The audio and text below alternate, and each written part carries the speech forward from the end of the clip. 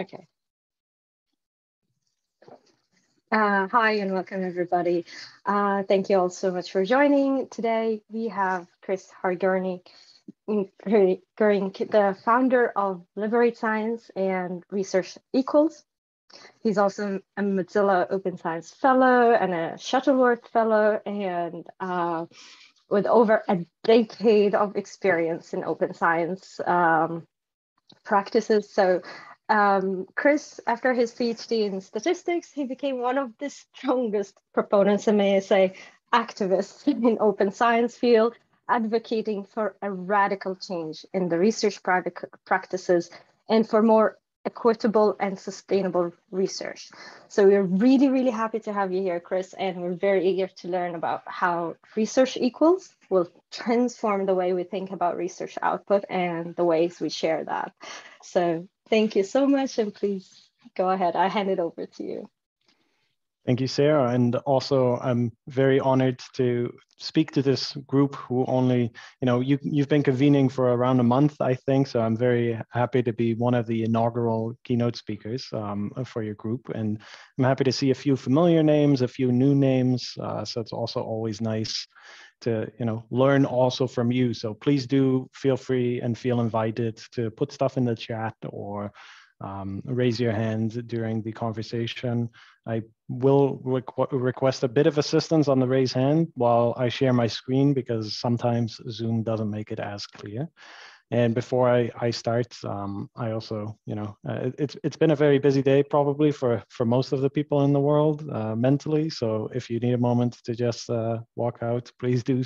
There's stuff happening all the time. So I won't be offended if you're like looking with a side eye to a news channel or whatever. So please do feel comfortable doing that. So as Sarah already said, I have around a decade of experience in open science, and I have a ton of stories in that sense that have motivated me to start Liberate Science, to ultimately leave academia but stay a researcher, and to start this open access publishing platform called ResearchEquals. There's a limited amount of time today, but I'm online quite a lot, so feel free to ask me if any questions come up. But I'll just dig right in. So today I'll be chatting a bit about ResearchEquals, and primarily I'll talk a bit about the idea behind it. As I said, there's a long lead up to this, which I can't cover completely, but I'll talk a bit about the idea and give you a small demo of this new open access publishing platform. And this is really built with researchers in mind. As I said, I'm a researcher. A lot of the features that we bring are born from my own frustrations of trying to improve my own work. And also, as a reminder, everything I show you, you can use right now. So this isn't a pipe dream. Everything you see is real. So with that, the idea behind the platform is that research goes through a lot of steps and winding paths, which usually end up in a research paper. If you do research, you probably know how nonlinear this works and how much information doesn't go into those papers. And especially that when those papers are published, they don't show those paths. Here we go. So when we read a paper, we're left wondering whether the story that we read actually reflects reality. And we see that very often when people try to reproduce things or replicate things or try to find all the information they need just to understand what actually happened, that isn't sufficient in a paper. There are, of course, cases where that is the case, but yeah, most of the time there are open questions. And ResearchEquals really focuses not on the paper per se, but on the research journey and documenting each of the steps as you go along this process. So the first step in a research process is a publication. The second step is also a publication, and it links back to the original one. And we can keep doing this to sort of, by the end of the research journey, have a path of the research steps, so that when we see the final result, so to speak, we can trace it back and see where it comes from. And that also helps people to verify and ultimately build trust in the outcomes. And on ResearchEquals, I think the next slide was created by World Culture. They reported on this and they summarized it very, very aptly. In the traditional academic publishing world, you do your work, and at the very end, you make it available, and you get charged if you want to publish open access. And with ResearchEquals, we sort of flip it around.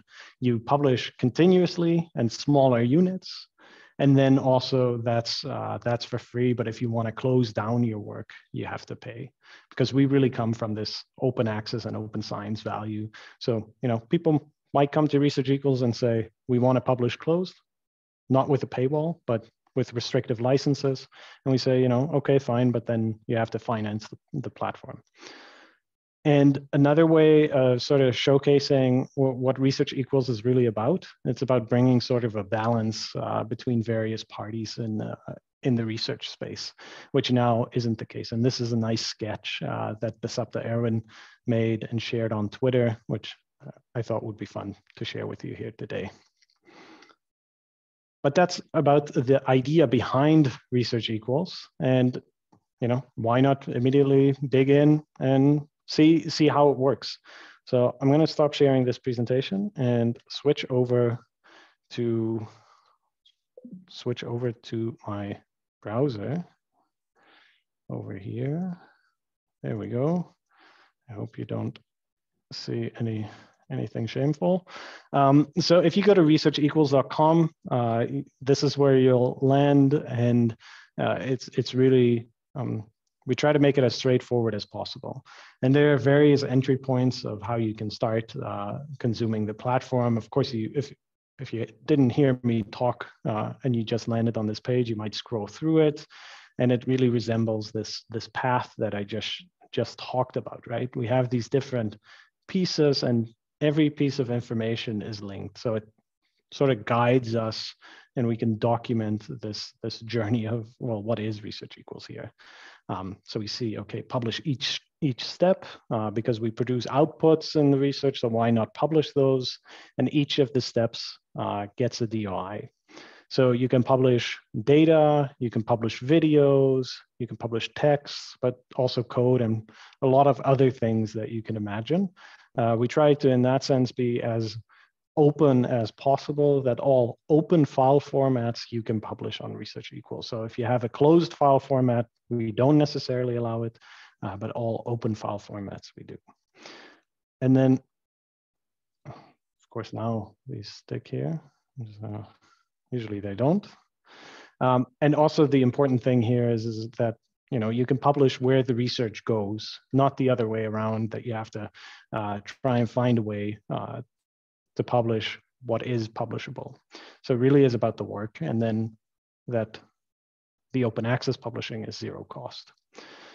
And what is also important before we dive into these research steps and how you can publish here is that really the core is about the platform is that you as a researcher get to publish on your terms. So, you can choose your language, you can choose when, you can choose what format, and it's really about when you are ready. So it's about giving agency to the researcher to publish what they want. So we can either sign up or just browse around a bit. I'm going to start with browsing around a bit. And what we see on the left-hand side of the screen is the most recent published module. So this is, I think we launched 23 days ago, and we've already published around, I think around 20 modules, which each module is a research step. So we can sort of browse those. And one of the things that we immediately see is that some of these are in a different language. So we don't dictate that every publication has to be in English. So this is my native language, somebody publishing in Dutch, but you could also publish in Spanish, in German, but also a non-colonial language of your choice. So we really give that agency to the researchers also. And on the right, we see some of the recent people who signed up. So if you know, it's a new platform. So if you want to see whether there are people you know already on here, you can check that out there. So I'm going to dig into, let's see, I'm going to go into this specific module because I think it's an interesting example. So I'm going to click on this, and we get an example of a publish module, right? So this is the author avatar. This is a single author publication. It was published on the 1st of February, actually immediately upon launch, and it has a DOI, so we can reference it, and we see the license. And this is a specific kind of research step. We allow people to say, well, what kind of step are you taking, right? Because if you publish data or you share an analysis, that's completely different, and we need some way to categorize these. And we use Wikidata actually to sort of demarcate which types that people are publishing. And this specifically is a narrative step. So this is the result of an entire project, and they shared a PDF in here. PDF technically is an open file format, I discovered, so we allowed it. But if we go in here, we will download this research step, and we can actually view it. And we see that this person decided to publish a graphic novel about the research that they did within a citizen science project specifically. So we can also, through this publication platform, we can publish different kinds of work, because not all research is a monolith, right? There are lots of different ways of creating, communicating knowledge, and producing knowledge. And I find this to be a very interesting example because, they're trying to convey a certain amount of information through a visual means instead of just a text mean. So this, I find a nice example of how it expands the kinds of output you can publish. And then, we might read something like this and we think, okay, well, this inspires us to do more work. And then we can link a step to this. So we can, for example, press this plus button, which would allow us to create a new research step, which immediately links back to this one, and we can, keep working on it. So if we press on this right now, of course, it doesn't work because we're not signed in. So I'll also quickly go into the create account space. So if you want to follow along, please do. No need to do it per se, but please do feel free to do it. So you sign up with your email as usual. You can choose, just like on Twitter, you can choose a username, password, and we specifically, just like this group, we value that people respectfully deal with one another. So we not only ask you to agree to terms of use, but also a code of conduct. So I've already signed up. Would be a bit weird if I hadn't. So I'm not going to go through this process per se. And then go back, and I'm going to just quickly log into my account to show my password manager is ready. So when we've signed up and we log in, we can start adding our own research modules, these research steps.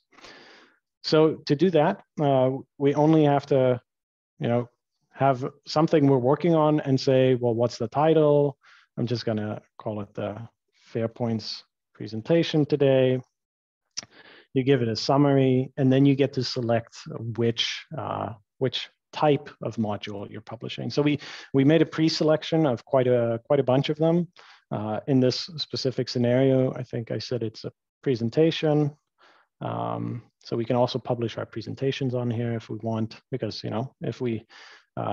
if we do some research, we might give a presentation that might be valuable. But if you're missing something, you can always just send us a quick email, and we can add a specific module type. I think earlier this week, somebody emailed us and said, hey, we're doing an ethical review application, and I don't see this option. So within the time span of a few hours, we went from a suggestion to actually implementing it. So we're really about making it work for you as a researcher instead of just sort of having to go through all these procedures to make something, to get something added.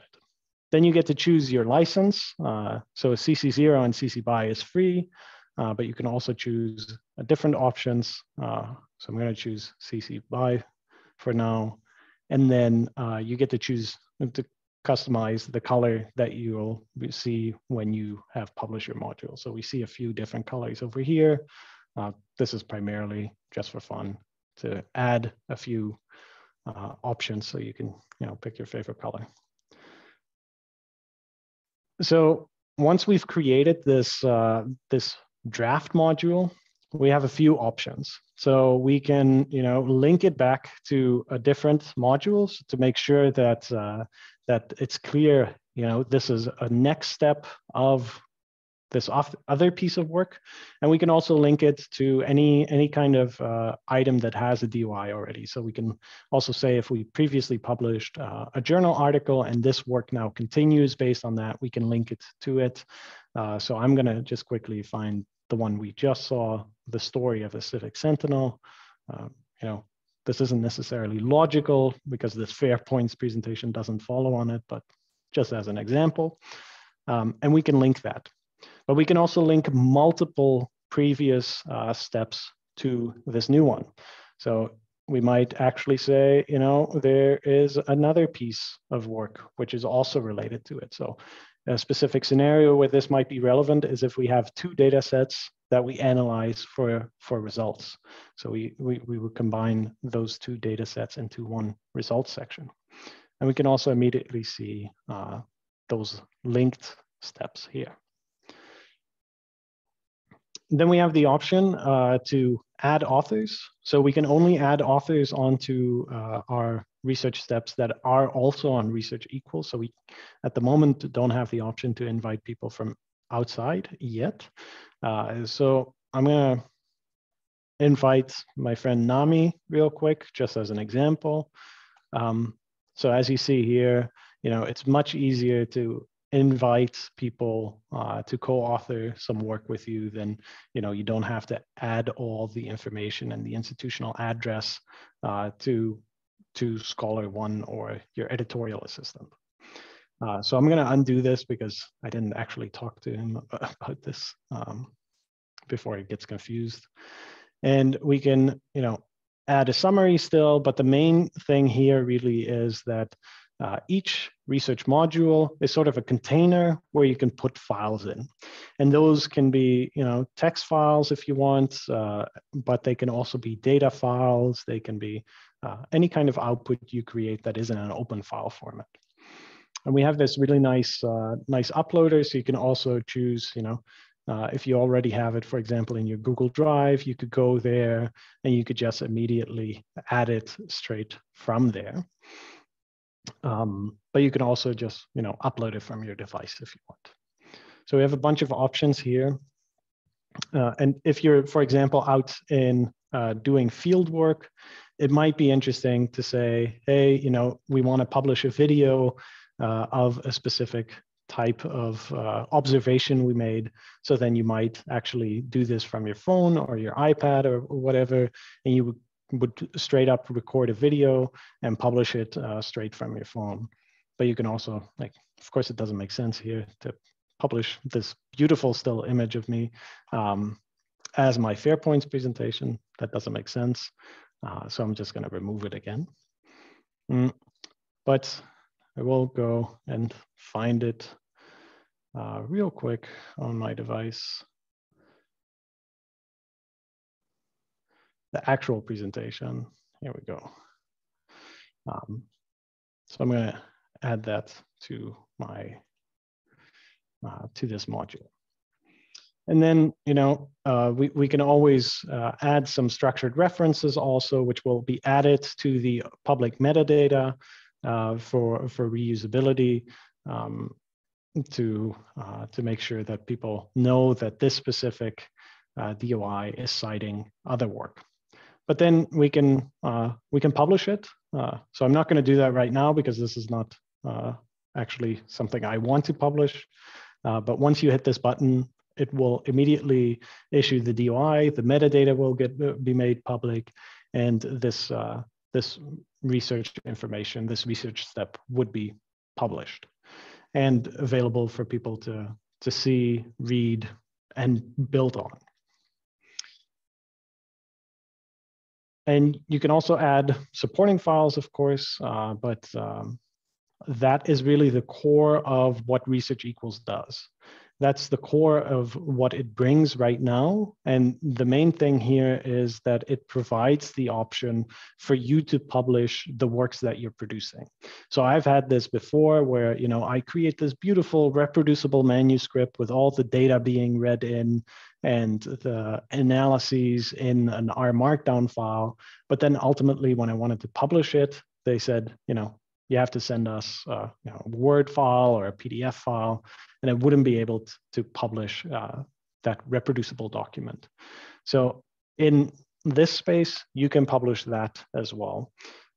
And then subsequently, you know, you work and you can publish that work instead of that you work to be able to publish. So I'm going to quickly switch back to the presentation because I think that was the core of the demo on my end that I had prepared. And then I'm going to, let me see which screen, this screen, too many screens. And then when you publish one of these research modules and you've linked your ORCID to your account, which you can do with a few clicks, then you also get an update in your ORCID that this module is added to your record. Because we use Crossref, you know, once you publish, it is added to that metadata, and then Crossref tells ORCID, hey, you know, in this specific situation, Chris published this new piece of work, so please add that to the profile. So we really want to utilize this, this interoperability between open infrastructures that already exist. And then also you can see some of the potential here. I think NAMI is again a good example that you can publish work that otherwise would go unpublished. So this, they published a research proposal for a postdoc application that would have otherwise gone in the file drawer somewhere.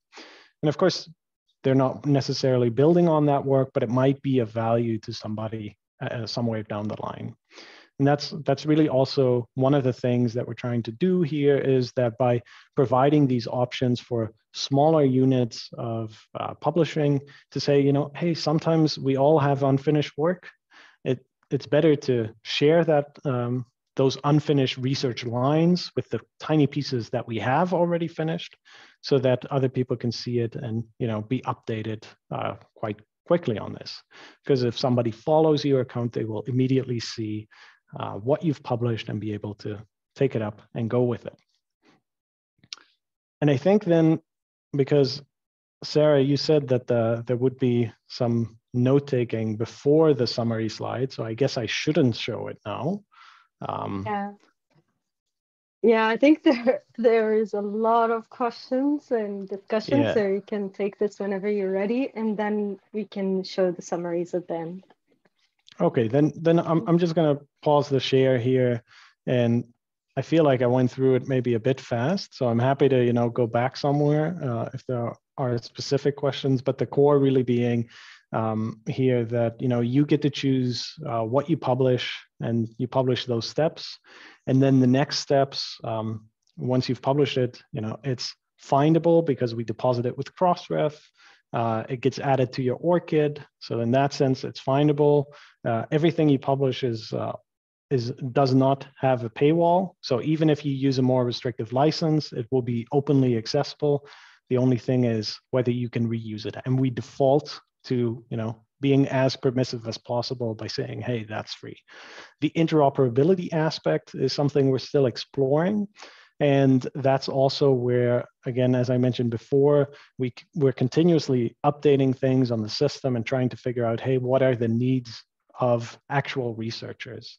We're not like a big publisher. We don't have, big teams, but that also means that we're very agile. We can add things, we can hear your requests and actually work on those rather rapidly, and use the input that people give to sort of prioritize.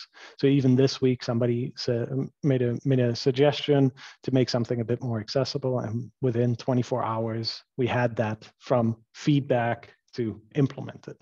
So I really, I'll share a few links later, but I really do want to invite you to, if you try it out, to provide any feedback, also things where you say, hey, this isn't working for me, and from your unique perspective, so that we can, improve it, because ultimately that's what we're here for, to make research life easier, and not just to have yet another publishing platform. So yeah, I'm going to shut up for a moment, and then also give everybody the opportunity to say what they liked, what they didn't like, or ask questions. So as I mentioned, yeah, feedback from of any kind, I would appreciate it. Thank you so much, Chris. Thank you for the wonderful presentation and demo. I'm seeing people are on fire writing questions, so I'm going to stop the recording and to allow people to voice their questions directly, and we can take it. Yeah. So